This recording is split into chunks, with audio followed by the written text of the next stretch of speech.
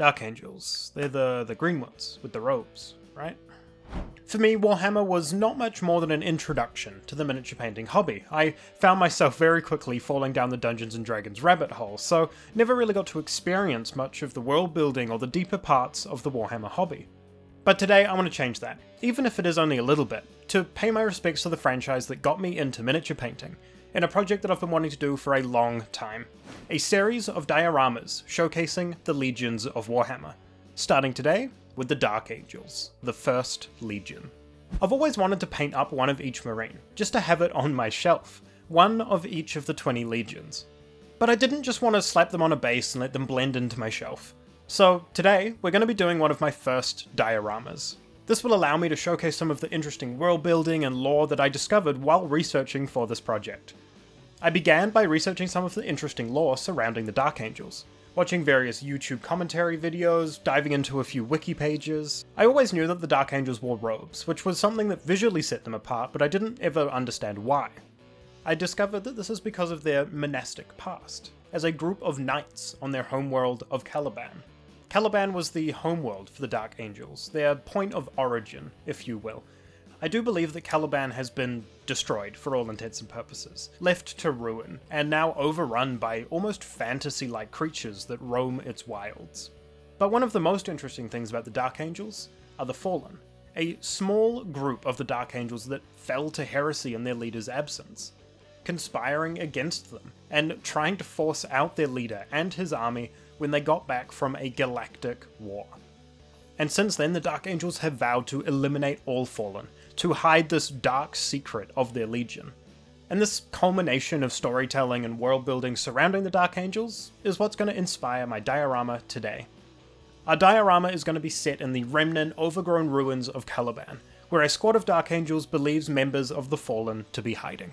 Specifically, our diorama is going to highlight one of these Dark Angels, who has just taken down one of the Fallen and is now helping his squad look for any remaining threats.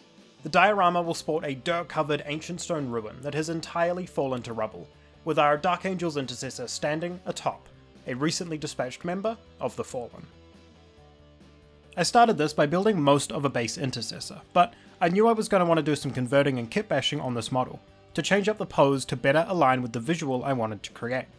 I pushed his torso to be leant a little further back with his right hip raised. This would help sell the idea that his right leg will be propped up on a dead body, which has been created from a bunch of extra bits I had lying around from some other kits. I then cut his right leg cleanly through the joint, to remove some extra material before gluing it back together at a sharper angle, constantly checking it against my scene to make sure the pose was correct.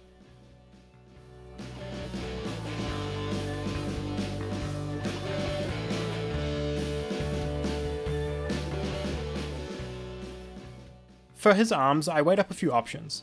I started out thinking that I wanted to have him still pointing a pistol at the Fallen's head, but eventually settled on this iconic arm from the Intercessor kit, where it looks like our Dark Angel has had to shoulder his main rifle in favour of his pistol in the final moments of their fight.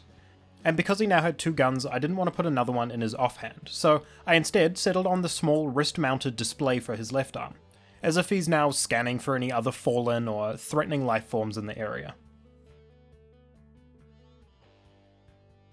For his head, I did decide to go with a regular Intercessor helmet. I wanted majority of this marine to come from the Assault Intercessor sprue, as I wanted to be able to have a similar feel across each diorama in the future, and I didn't want to lose the detail of helmet colour by using a bare face. Though I did chop the back of this helmet off and cut away the sides. This was to account for the fact that I would be sculpting one of the iconic Dark Angel's hoods onto this marine later, and removing these parts would allow me to make the sculpted layer a little bit thicker and give me some more wiggle room later. I do believe that I learned that the robes are usually reserved for higher ranking members of the Dark Angels, but I wanted to capture their iconic look, so we're just going to say that this guy is working his way through the ranks, even if the model and the iconography maybe isn't perfectly lore accurate in that sense. With the base body put together, I got to work sculpting the cloth. And again, this is something else that I'm pretty new at. I've done a little bit of milliput work in the past, but often got poor results. But today I ended up being really happy with how these robes turned out. I filled in the waist area of his torso with a blob of milliput and got to sculpting in some details, adding creases and folds. Then I flattened out my remaining milliput and let it set for about 30 minutes, just so that it had a little bit of time to firm up, before I cut out a small section and laid it across his groin, pushing and pulling the material to create folds and make the loincloth appear as if it is actually conforming to the surfaces of this marine's armour. And I sculpted in some ridges and valleys to help sell that cloth look.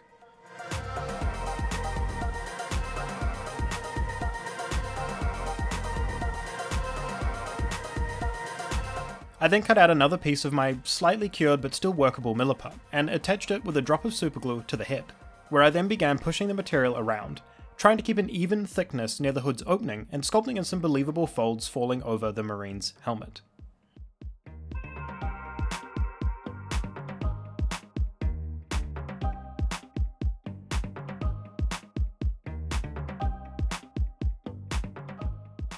Overall, I'm super happy with how these sculpted areas came out. With his robes in place, I could add a few nice finishing touches to his design, a few extra pouches and some additional holsters.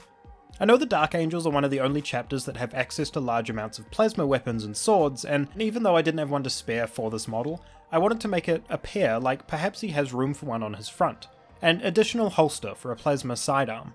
Maybe he just dropped it in the scuffle.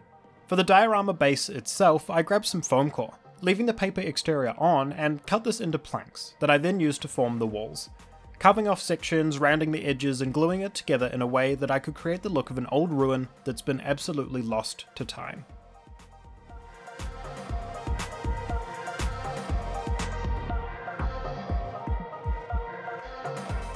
I cut some tile pattern into the elevated floor and pushed down on those cuts to create obvious separation between the tiles. And even though very little of this floor will actually be seen, these details will help make this place feel like it was once lived in.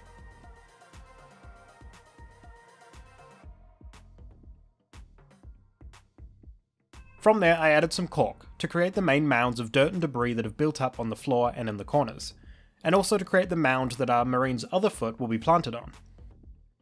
I used some milliput to fill in the gaps and create some additional ground or texture where it was needed. Then I cut up some leftover pieces of another miniature, a stone elemental, to use as a basing rock, and again used milliput to blend that into the plinth and the floor. From there it was a matter of positioning our fallen. I used a mound of milliput to try and hold all of these pieces together, and to try and create a believable mound of dead Space Marine. I continued using the milliput to bulk out his form, to try and make it look like this was a full Space Marine that died here and has just been completely covered by the rubble and ruin around him. I didn't have any spare legs lying around either, but I figured that they likely wouldn't be missed. So I just sculpted on a similar robe across our marine, making sure that it too looked like it had just slumped across the ruins.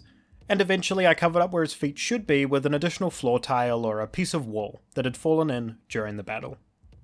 After adding some other little bits to the base, I came in and gave this whole thing, excluding the fallen, a coat of poor man's Mod Podge, a thinned down layer of PVA glue. This was just to help strengthen up the entire diorama and to make any of the soft foam details a little more rigid and easier to paint later on. With that initial coat dry, I came in with a much thicker layer of PVA in all of the areas that needed some coarse dirt basing material, such as around the edges of the plinth and blending the rocks into the ground, as well as all over the collapsed building where this dirt is piling up against the walls, leaving just enough of that tile pattern behind to give some idea that this was once a building.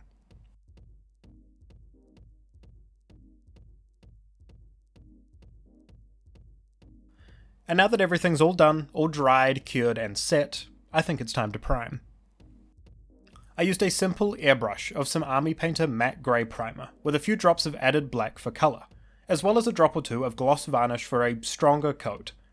Not sure if this actually helps, but I like to think it does. Besides, I prefer painting on a satin finish rather than the often chalky texture that matte primer leaves behind. I then base coated our Dark Angel, also using the airbrush, just for a quick and smooth first layer. An initial coat of Army Painter's Angel Green, followed by an additional airbrush of some thinned Orc Green speed paint mixed with Grim Black speed paint, just to help both darken this base coat and also add some much needed saturation to the pure Angel Green. Then it was a matter of base coating the robes, a step that I ended up repeating a couple of times. My initial attempt at the robes was a base coat of Ancient Stone, followed by a slightly thinned, soft tone wash, but this ended up looking bad. While I thought about how to fix that, I decided I was going to move on to base coating the Aquila on the chest with the same off-white, and then dotted in all of the blacks on the Marine's belts, the joints, and his straps, before coming back to the robes for another try. I reapplied the base coat, and it actually seems that the wash layer underneath seemed to help smooth out the last few imperfections, so I guess there was a nice little bonus to screwing it up the first time. This time, however, I came in with a much more subtle shade, using 2 drops of Pallid Bone Speed Paint mixed with 4 drops of Speed Paint Medium, to create a very weak, yellow tinted speed paint that I carefully used almost like a glaze all over the robes, and this worked awesome. It gave a nice recessed shade and a slightly worn look without being overly contrasty like the last attempt. I will come back in and add some highlights later, but this looks much better already and makes the cloth actually feel soft. Now we tackle the armor. I wanted to start with a greenskin edge highlight, taking inspiration from the classic heavy metal Space Marines that we always see on the box art. A style that does a wonderful job of showing off all of the details of a model. But I do change this up a little bit, using an almost non-metallic metal approach on some of the most prominent armor pieces. I don't want to push this enough to make it look metallic, but just enough to give the sense that there is reflectiveness to the armor, as if this green has been painted over a shiny surface. To do this, I hatched in some rough areas where the colour would be brighter, and these areas will gradually get smaller as we move through our highlights. For my next jump in brightness, I move up to a 50-50 greenskin and rainforest green mix, picking out almost all of those edges again but decreasing the size of the highlight, leaving some of the previous layer behind to create a bit of a blend. And again, this is going to connect those reflective areas, using a much smaller area than before. For our next highlight, I mixed in a little bit more rainforest green, but I only picked out some parts of the edges that we've been highlighting. The areas that would either be directly highlighted by the light source, or any areas that really stand proud from their surrounding details. And when it comes to those reflective areas we've been adding in, this mix didn't always connect in the middle. This helps to give the impression that the areas closer to the edges are picking up and reflecting a little bit more light. And now I want to push the highlights just a little bit too far, using pure rainforest green on our brightest edges and dotting it in on the corners of highlighted details. I wanted to push the highlights a little bit further than I wanted the final finish to end up being, as I intended to come back over all of the armor with a glaze of our base angel green color to help unify these various greens and pull all of the tones a little bit closer together. By highlighting in this way, knowing that I'm going to come in and darken it all down a little bit later, I'm able to make big jumps in brightness with each highlight, and then pull them back down at the end to make those stark differences a little bit smoother of a blend using this glaze. Onto the details. I used a dark brown on all of the holsters and pouches, before coming in with a brown wash. This will then get highlighted later on with some scratchy hatching of lighter browns to make this look like worn and well-used leather. For the guns, a base coat of Mephiston red mixed with some black went all over this Dark Angel's iconic red weaponry, which then got highlighted up with some pure Mephiston red to add some variation and depth. And while the red was on my palette, I made sure to dot in the lenses of our Marine, followed up by a highlight of a bright orange.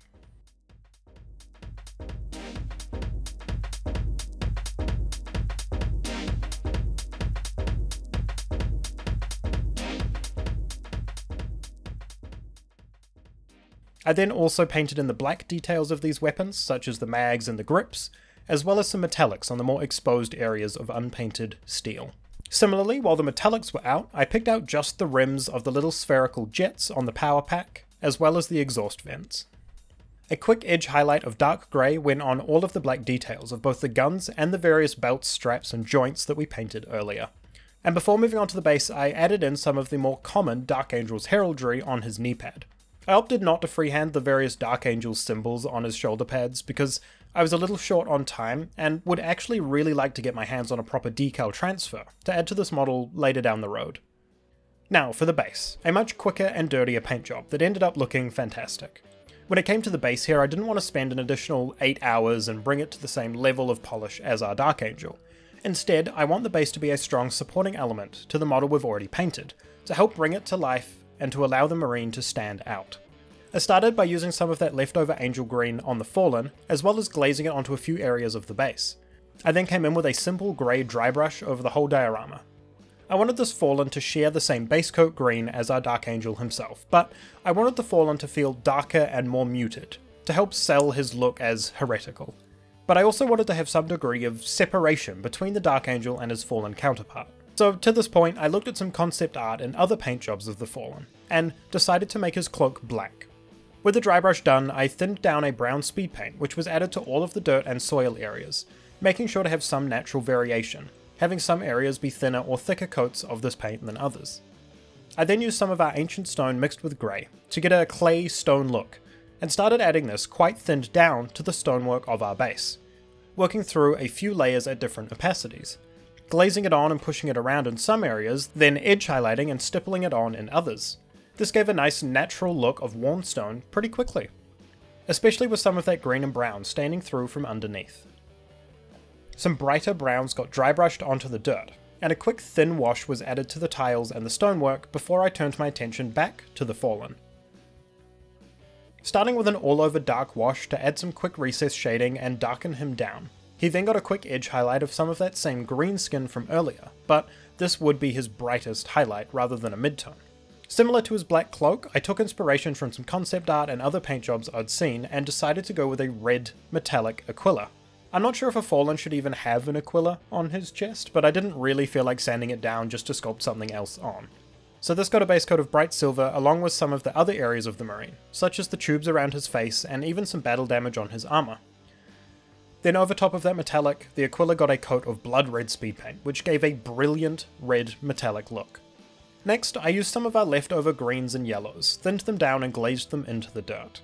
Then I came in and wet blended a quick highlight on our Fallen's loincloth, followed by a generous amount of Army Painter's True Blood, which I put all over the exposed neck of our Fallen and similarly on the ground around it where this heretic met his end.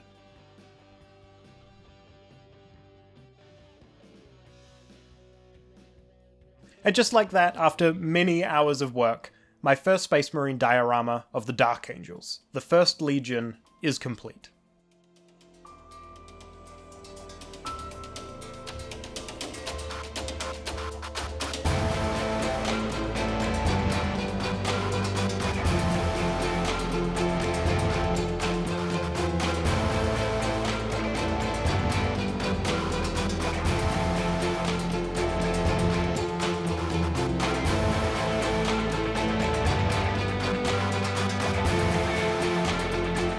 Man, I'm super happy with this. I've been sick the last few days and having a fun project like this to keep motivation high and help me push through has been awesome. I'm super glad that I finally started this project. I've been wanting to paint up the Legions for a long time and didn't really know what format to do it in, but having a diorama of each sitting on my shelf is eventually gonna look really cool. It was, as I expected, a lot of work, but man, the payoff was so worth it and I already can't wait to get started on the next one. But I want to know what you think. Should I continue working through the Legions in order, or is there a specific Marine that you would really like to see next? What's your favourite little bit of lore about the Dark Angels? Or what was the biggest thing I got wrong or missed? Because believe me, I'm sure there's plenty. Let me know all your answers in the comments below, and while you're down there, leave a like and subscribe to let both me and YouTube know that you want to see more of this series in the future. Thank you so much for watching, and as always, have a good one.